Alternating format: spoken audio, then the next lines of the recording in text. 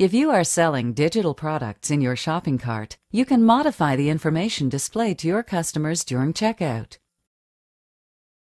Start by selecting Digital Products from the Setup drop-down menu.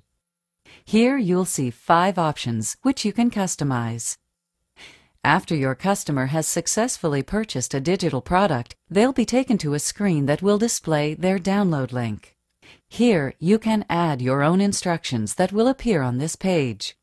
Keep in mind this field should be formatted in HTML, not plain text, and there's a 2,000 character limit. The digital license feature was originally created to help distribute ebook license information, generally via a username and password.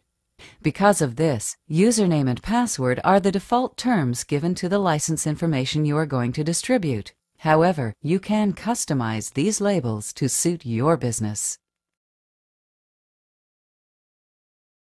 If you've turned on the digital licensing feature in your account, this field allows you to add custom information to the top or bottom of the digital license email that is sent to your customers.